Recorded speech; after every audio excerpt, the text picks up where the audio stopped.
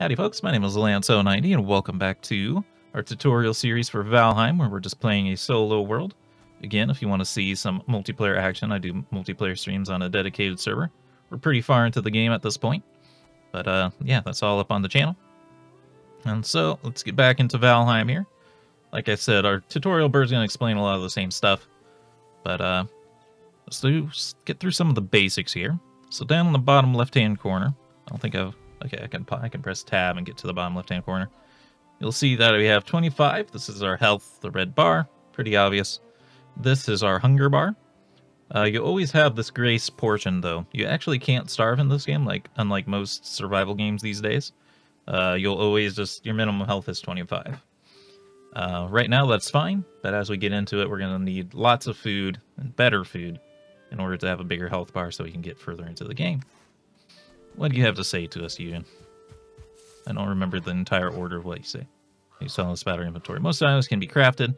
However, due to your recent departure from Midgard, you'll have to recall the true shape of objects. Just pick things up and it'll all come back to you, I'm sure. My letter brother Munin tells me one can fashion a stone axe out of wooden stone.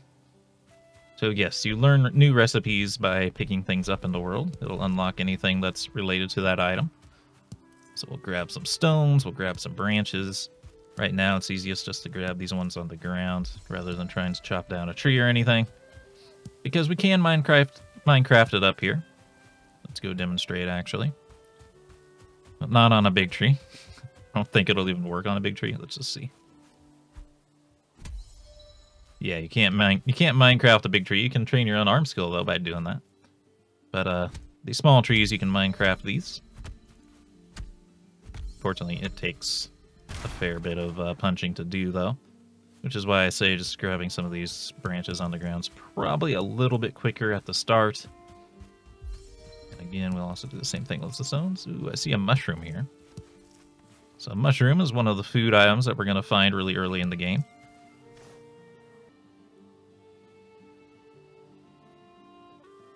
Sorry, I had to get my sound program up and going. Now that's one big mushroom.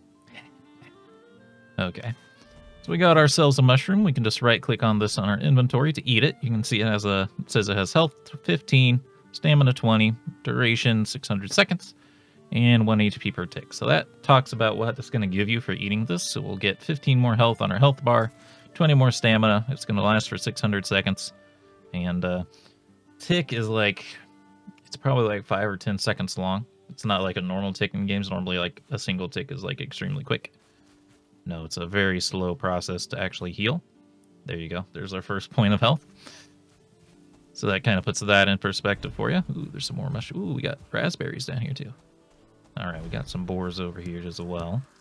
Let's grab these raspberries. Same thing as the mushroom. We can just right-click on that and get it into our gut. So boars are something we're going to have to start hunting here soon, but right now we're not capable of doing it. Boars actually pack quite a punch at the start of the game. Soon they'll be nothing to us, but right now, unarmed, they're more than we can handle. They are aggressive, so we want to keep our distance from them. What do you have to tell me, Hugin? You found a snack. Consume it to improve your health and stamina. Be aware that before long you'll grow hungry again, so try to always have at least a couple of different meals ready. Indeed, I usually keep around like a stack of 3 different foods of 10 each, just so I can stay ahead. Dandelions, by the way, will be all around us at the start.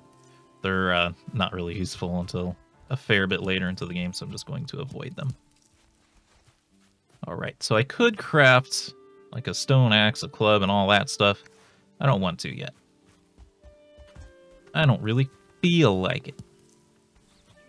What I would like to do is I would like to get to the seaside or riverside, anywhere where there's water. I would like to try to find some flints so I can just skip the stone, skip the stone axe entirely and move on to the flint axe, which is a fair bit better. So we'll just wander around, collect rocks and sticks as we go. We're actually not going to need a huge amount of rock at the start here because we can't really build anything made of stone yet. We'll occasionally run into rune stones. That'll help tell us more about the game. Old traveler, bear witness to my warning. There are many who have come before you, carried here by Odin's will to do his work. The path ahead is hard and dangerous great. If you hold your life dear, keep to these meadows and make your dwelling away from the trees. Fear the horned one and spare his kin. Alright, so yes, any biome except the meadow, extremely dangerous. Even worse, depending on the biome. But literally, you don't really want to build your base in any biome except except the meadows, even at high level. It's just a pain to deal with. But here we go. We found some water. We can start gathering some flint from the sides. There are some lizard-looking creatures out there. Those are necks. They are mildly aggressive. But necks are not a fight at all. They're very easy to kill. It's not like the pigs that are highly aggressive and look pretty dangerous at the start. Greyling is like our first real like enemy kind of a creature. It's not an animal. They obviously have a pretty big aggro range. But as you can see, they're scared of fire because they're made of tree. And we will just use the starting torch to beat on him from now. That will light him on fire and he will perish. And we'll take his stuff. He gave us resin, which allows us to make torches. It's also going to be used for a lot of other things, but right now it's mainly for torches. We took him out nice and easily. Grab some more flints. We should be pretty close to being able to build our flint axe. This is a lot of necks. I have to remember that I'm so high level in my other characters that I'm going to have like highway blindness, basically. You know, when you've been driving on a highway for a long time, and you finally get off the highway and you're like, wait, you're like driving way too fast because you're just used to driving on the highway. That's kind of where we're at. Ooh, that's interesting. We got a pre-built house over there. That might be where we want to build. This little area is pretty nice too. I like it when the terrain was like varied and interesting, which is why I said not to do just the plain numbers or plain letters. What I got with those maps is I just had like one big circle island that didn't have any interesting terrain on it at all. Just a big perfect circle, basically. Where this is much more interesting. So yeah, there is a little pre-built house there.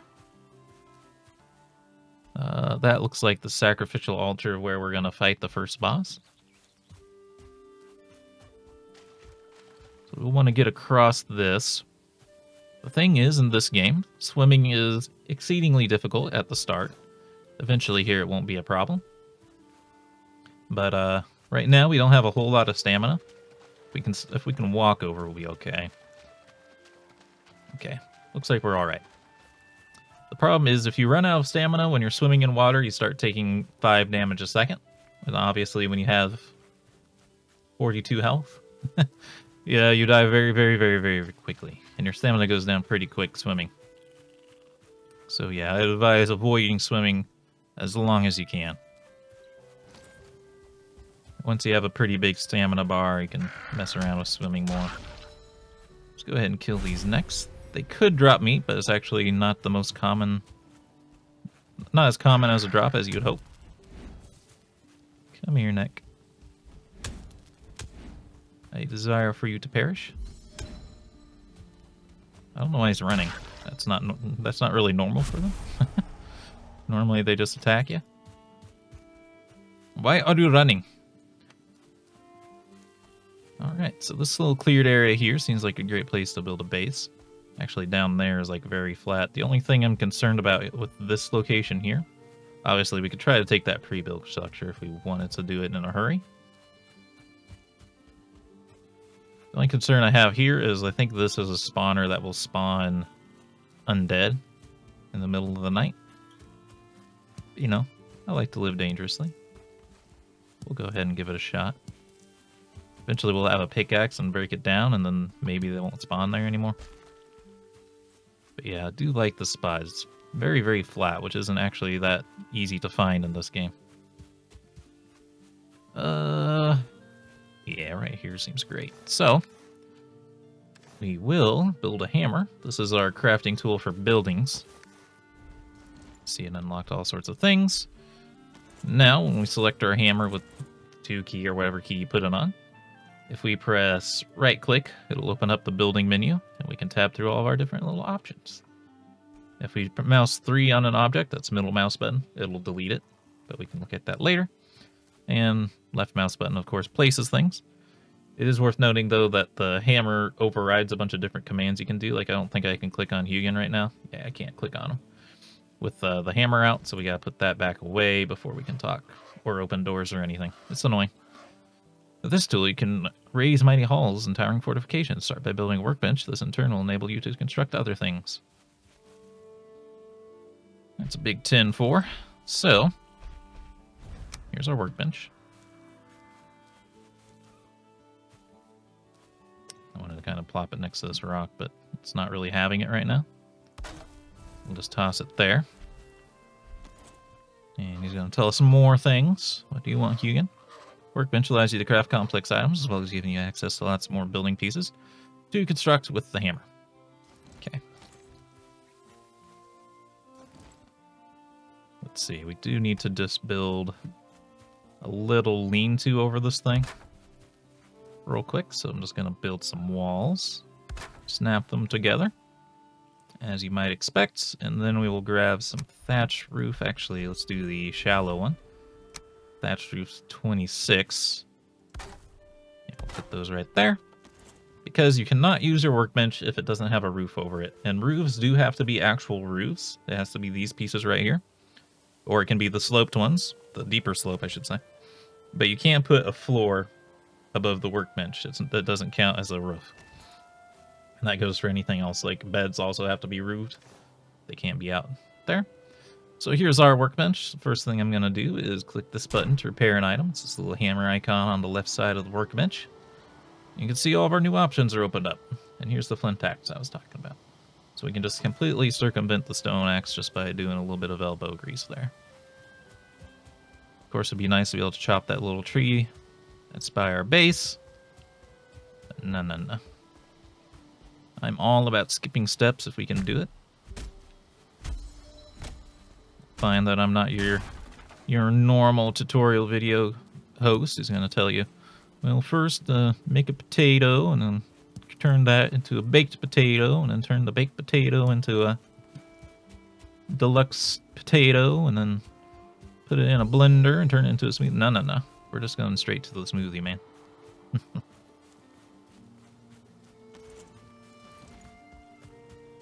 So let's go get this flint axe. Let's go get this bread. Actually, it's going to be a very long time before we can build bread. There's our flint axe. As I said, this video is probably going to be a fair bit longer than the last one because there's a lot more basics for us to get through. But yeah, now we got a flint axe, and now trees ain't nothing. Well, they're still something, but they ain't much as they used to be. And we effectively skipped a step of the game. So, frick you, game. I don't need you. Except I am fairly... Ooh. I mean, we could probably take a pig now. YOLO. We can take a pig with the flint axe, as long as he's by himself at least. Piggy. By the way, repairing at the workbench did not require any resources. It doesn't consume resources like most games. And he's dead. Not a problem. We got leather scraps from him that unlocked everything that's popping up on the screen right now, which is a lot of things. We're going to need lots and lots and lots and lots and lots of leather scrap. So now what I'm going to do, there's plenty of things we could do, but what we're going to do is just gather more wood for our house. Should probably go check that other building just to see what's in it, because there usually is a chest in these buildings.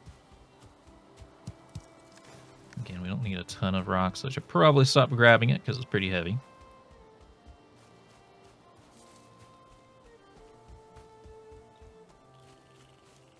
What is in you, house? Actually fairly substantial. As you can see, it is kind of a tall, small house. But yeah, there's a bunch of loot in the chest. We can just click the take all button if everything in there looks fun to us. Grab all of it, which I did. And we got some flint head arrows, 10 of them. We got 3 feathers. Right now, getting these out of chests is going to be the easiest way to get them, because hitting birds is, well, with melee, I don't even think you can do it, really, because they run away even before you get very close to them. But even with ranged, it's fairly difficult. So now, it is going to get dark soon. And like I said, I am scared that this is going to make a skeleton at nighttime. Things get more dangerous at nighttime. It's not like Minecraft where it's like apocalyptically worse, but it's pretty dangerous at night. So we will. Oh, there's a pop-up when the world saves, at least in single player. Interesting. Maybe it always is there. It's just I'm not the host on the other games. Anyway, I'm just gonna select the repair that way. Like if you're having trouble seeing things because you have like a wall selected, you can still knock things down with the middle mouse button. It's just you'll have this wall everywhere. So I usually switch to repair so I can knock things down. All I'm gonna do is knock down everything we built. Hopefully we'll get all the resources back. I'm not exactly sure what determines if you get all the resources back or just one of each. Because yes, you can just get like one of each resource back sometimes, which is very annoying. But yeah, because I'm scared of that spawner, we are just going to sleep in this building for the night.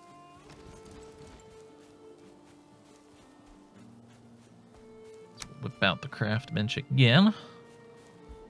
Obviously a very tiny little building here. Which is why I don't really like using the pre-mades unless I have to. The other nice thing though is once we have a workbench here, we can take this whole building down. Hello, Hegan. He actually scared me a little bit. Sleep the night away in your bed and awaken feeling refreshed and full of energy. Another improvement to your home would be to have some chests where you can store items. We actually have one here. It's good practice to always have some spare equipment if something unfortunate should happen while you're exploring. Alright. Wonder why these didn't stack when you grabbed them all. So we can get the "you feel cold" message. That means it's nighttime. And we can lay in bed. Oh, I forgot. We need a fire. I'm a terrible, terrible host. I'm not displaying all the rules of the game. I'm not sure this is going to work, actually, because this building's so small, but we'll try. The thing is, with fires, any kind of fire in the game, whether it's the campfire or hearth or anything else, there actually is smoke. Hopefully it's just going to go out through this little hole here. But you can actually get smoked out if the smoke just builds up in your building. But now we are able to sleep. And you cannot place the campfire on wood. That's why I knocked that piece out and put it on the ground there. And it takes stone and wood to build the campfire. There we go. We could put more wood in it if we need to, but we're not going to keep this building. And it's daytime. The other nice thing is we've gotten a rested bonus now of 11 minutes. So rested lets your stamina go up faster. As we go on, you'll see that we basically have to have this bonus, so we'll probably run back to our base every time our rested bonus goes away. Beware of weather. When the temperature drops at night, or if you are wet, you will suffer from being cold. This will reduce your stamina regen. Seeking shelter by an open flame is your best option when this happens. There you go. More reason to go into the house. However, that's where we'll leave this episode. I think we've covered a fair bit of the basics, and I think the next one's going to be a little bit of a build episode, where we build our real house over there, because this little tiny thing isn't really going to cut it in the long term. But I hope you all enjoyed the video. If you did, remember to hit the like button, keep the conversation going in the comments, and subscribe if you want to see more. If you have any questions about Valheim or anything else, leave them down in the comments below. YouTube puts a strong emphasis on viewer engagement now these days, which is all the things I've just listed. So they're more appreciated now than ever, although it always has been. But until next time, I hope you have a good day.